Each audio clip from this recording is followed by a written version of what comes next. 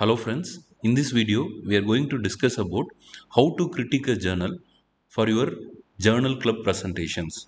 For any journal club, the objectives are going to be to understand the article, appreciate the good aspects of the article and critique the poor aspects of the article. So that is the first objective. Secondly, we need to look at how can we improve our research work based on this journal article, whether some of the steps of the study can be replicated in our study setting. So that is the second objective of the journal club.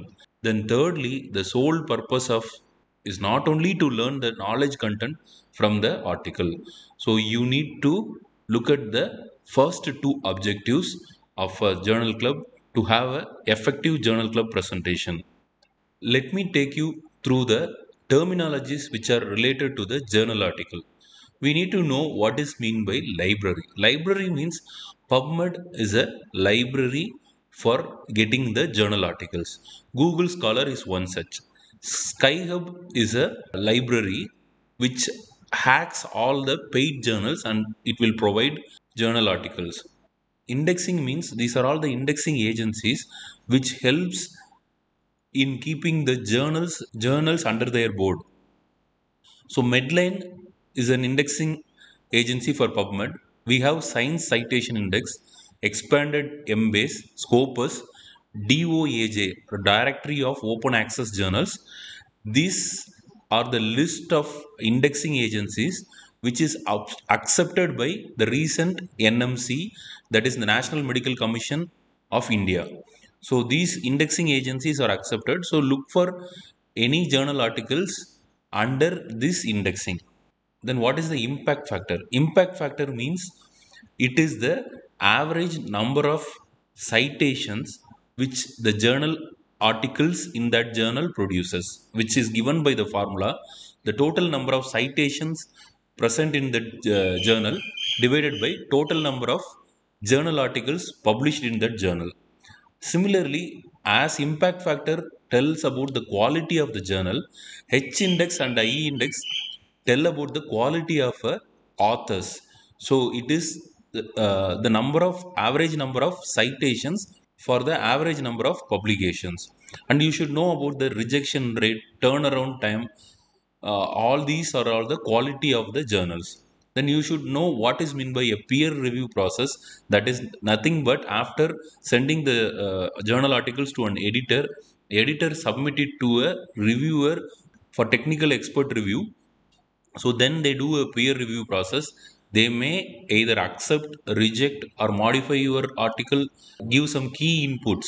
So that happens in a peer review process. So any journal which is peer reviewed is the basic standard for a journal. Then we need to understand what are all the types of studies in health research. The studies in health research are divided into these three components. One, it will be looking at the risk factors or studying the causality or the prevalence of the disease itself, and where you get the diagnosis of the disease as a diagnostic test model, and the intervention studies, that is looking at the treatment aspect of the disease. So that is the effect. So these are all the types of study designs. Either you will study the what are all the risk factors causing the disease, or you will study how you are going to diagnose the disease, or how you are going to treat the disease. So basic as three aspects of the health research are this. Now we are moving into the journal article sections. What are all the journal article sections? So that is, we will start any journal article with title with the authors below. Then we have an abstract, keywords. Usually keywords are called as mesh terms, that is medical subject headings. Then you have introduction, materials and methods, results, discussion, conclusion. This format of scientific writing is called as IMRaD style. IMRaD, that is introduction, methodology, results and discussion. So followed by conclusion and references. These are all the key sections of an article. You have the other sections of the journal article with the conflict of interest mentioned and the source of funding mentioned, then the limitation, strengths and recommendations are also present in a sections of a journal article. Then before going into the journal club, we should ask ourselves certain question, that should I read this article or not? To answer this precisely, we have three questions to answer. One is, first you look at the title. Is it interesting or not? Answer yes or no. Then you look at the abstract. Then you conclude, will the conclusions, if at all it is valid, likely to be useful in your study settings or your clinical practice or your research areas? You need to answer yes or no for this. Then quickly browse through the materials and method sections. Then answer, is it valid? The study findings are valid or not? You have to answer yes or no. And if the answers to question A, B and C are yes for two or more questions, then go ahead and start reading that article. So either interest, valid and usefulness, these three are the key terms here. So out of these three any two are present, then you should go ahead with that article.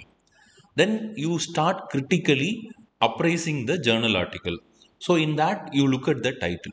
Title is usually an one line description about the study, and you should assess whether the title is specific or not, whether they have used the apt precise words to describe the title, and the most important thing is whether they have used the pico acronym in the title or not. And then you can suggest your better title for an article. That is how you learn manuscript writing. In the research question, I am going to explain what is this pico acronym. P stands for population, that is, it should mention the population where the study has been done. Then intervention, I stands for intervention, what is the intervention or the experiment under the study. Then they should explain about the comparison group compared to a particular population, what is the effect or the outcome. So pico stands for population, intervention, comparison and outcome. The outcome is usually a disease or a disease prevention, and usually they say instead of pico they say picot, where t is the time. Now we are moving from title to abstract. So abstract is just a paragraph, like a kind of a trailer for a movie. Entire movie is your entire article. This is just going to be a trailer. After watching a trailer, how the trailer create interest to see the movie, same way the abstract should create interest to read the entire article. At the same time, you should understand the fact that it is the advertisement of the article as a trailer for a movie, and it will tell a fast prospective reader that what are all the highlights of the study and the key findings of the study. So that will be conveyed in an abstract that you should remember, and you should assess it clearly in that journal article. Then you should look for the keywords and the apt usage of that keywords in that study or not, whether anything has been missed out or not. Then you should move on to the core skeleton of this manuscript, that is the IMRaD style, that is introduction. The ideal purpose of an introduction is to create interest about the topic. Then you should understand what is the nature and magnitude of the problem, and they should have conveyed the fact that what is the current knowledge about this particular topic of concern. That will be called as the review of literature, which will be very extensive in case of a thesis or a dissertation, but it will be a paragraph in case of a journal article. Then you should address what are all the gaps which is present in the existing knowledge. Then it will automatically lead to the need or the justification for the study or the purpose of the study. Then you have to be clear with the objectives and the hypothesis. So you need to look at all these parameters are present in the introduction or not, or what they have missed, and you need to propose a better way of introduction for that journal article. Then we are moving to the materials and methods. These are all the headings subheadings which should have been covered. Usually they should mention the study setting, study design, study tools, study period, study population, inclusion and exclusion criteria or the eligibility criteria, sample size, sampling methods, randomization, statistics. So, while assessing the methodology of the study, we should look at both the internal validity and the external validity. Internal validity means how the study is accurate within itself. How, external validity is the accuracy of the study when it is extrapolated to the target population, how accurate it is. So the internal validity is determined by these factors, that is the study tool used and the role of bias involved in that study and the statistical analysis they have used. For external validity, what is most important is the sample size and the sampling method or the representativeness and the randomization, the method by which they allocate the intervention to the study and the control group. Now, for easily taking this method, materials and methods, you have a checklist approach based on the study type or the study design. So that will be available in your equatornetwork.org site, which is concerned with enhancing the quality and transparency of health research. So you go into this site, you look at the reporting guidelines based on the study designs, the commonly used study designs, the checklist based approach will be given here. If you click on this individual study designs, you will get to know all common reporting guidelines and you can cross check or match this checklist and whether this checklist is satisfied in your journal article. So that you need to check. So this is one such equator reporting guidelines decision tree where if you are not conclusive about the study design, then you ask these questions and you arrive at a particular level and you use these guidelines. It will direct you what study design you are using and what reporting guidelines you need to use. So here is one such guidelines. This is called a STARD guidelines. This is commonly used for any diagnostic studies. So if you look at the individual sections, this is the checklist based approach here. So we have checklist for individual parameters present in that study. So you need to look at whether this is present or not, and if it is present, is it satisfactory or not. That you need to answer in your journal article based on the checklist based approach. This is from Equator Network. When we are looking at the results, we should know whether the objectives are answered correctly or not, whether the data analysis and the results are matching or answering your objective. That is very important while looking at a journal article. Then when we are looking at the representation of the data, you should see whether the descriptive statistics and the inferential statistics has been done properly, and the table and the figures should be self-explanatory. Then there should be a right statistical test applied for this results, and they would have mentioned about the significance correctly, both the clinical significance and the statistical significance. The most dangerous of all falsehoods is a slightly distorted truth. So, any falsification or fabrication of the results should be identified when you are doing a journal article presentation for a journal club. Then finally, you look at the discussion. What is the purpose of discussion is you should look at whether the interpretation of the results has been done properly or not. The biological possibility of this hypothesis has been discussed or not.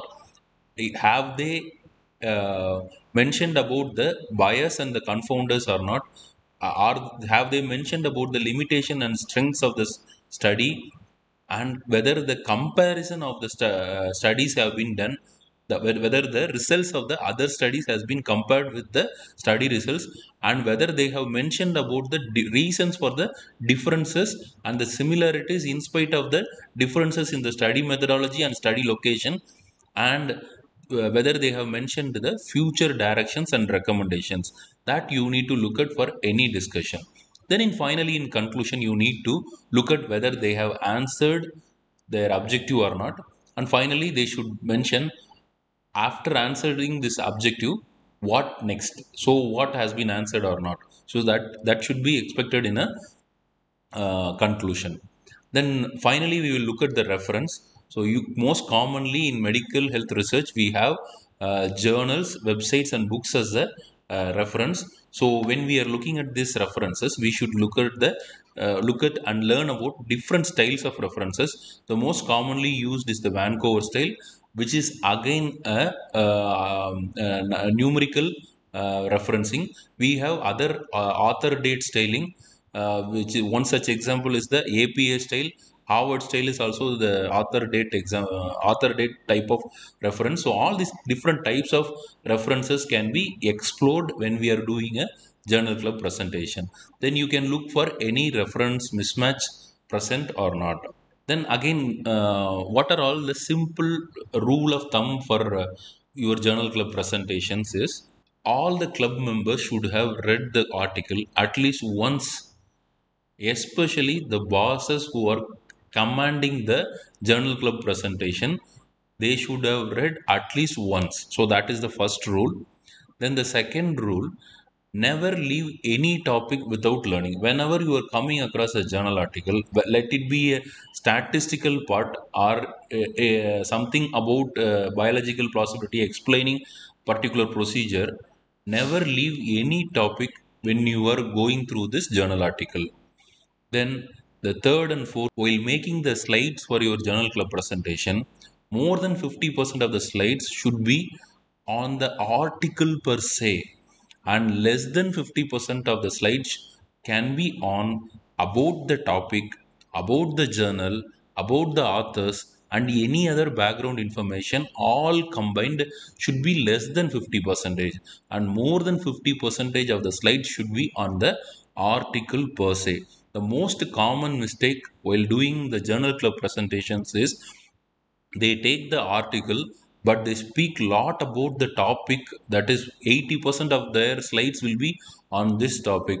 But ideal journal club presentation should have all these topics together for less than 50 percentage. Only greater than 50 percentage of the slide should be on the article. So finally, to sum up, what are all the objectives of a journal club? It is first to understand the article, appreciate the good aspects, critique the poor aspects. Secondly, to improve our research work based on their research, learnings from their research, whether some of the steps of the study can be replicated in our study setting. That should be our second objective. And thirdly, it is not to learn any knowledge content from that article. So that is the objectives of journal club presentation. And to take one single point out of this presentation will be to go into equatornetwork.org, where you get checklist for maintaining the quality of all the different type of study designs, where the reporting commonly used reporting guidelines will be available. All the best for your journal club presentation. Thank you very much for watching this video. Please like, share and subscribe to my channel. If you have any doubts and feedback, please post in the comments. Thank you very much.